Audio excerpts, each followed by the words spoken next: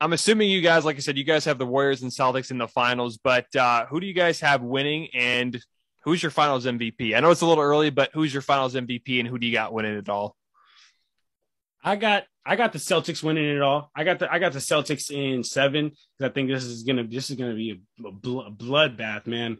And the reason I got the Celtics is I think that they're really big, man. I mean, they got players like Marcus Smart. They got players like Grant Williams.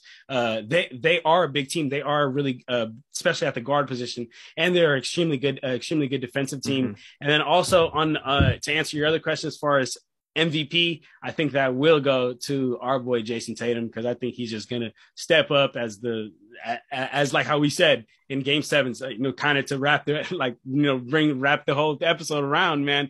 In the beginning, we talked about Game 7s and how the best players are gonna rise to that occasion, man. I think Jason Tatum is gonna rise to that occasion and take that Game 7, which will ultimately give him the MVP. Yeah, I think yeah, it's so far away, but I think the Warriors are going to win it.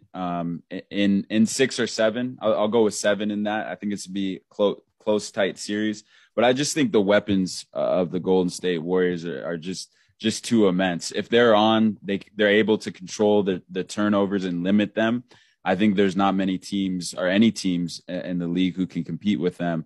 Their ability to swish defensively, and then to be able to run that to a system. And then if you're going to attack one player, you just have too many weapons, like I said, with Jordan Poole, Klay Thompson.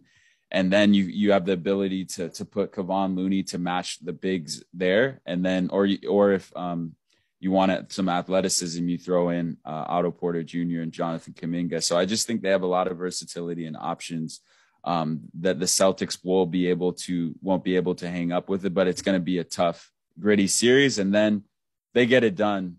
It's time for if they're able to win that series, if they're able to win the series, Stephen Curry has to be the best player in that series, and he gets it done. The Warriors get it done. He'll be the Finals MVP. So that's my prediction. Well, and the only thing that Curry hasn't done yet in his career is gotten the Finals MVP. So if he got a Finals MVP, I think a lot of people would even respect him more, right?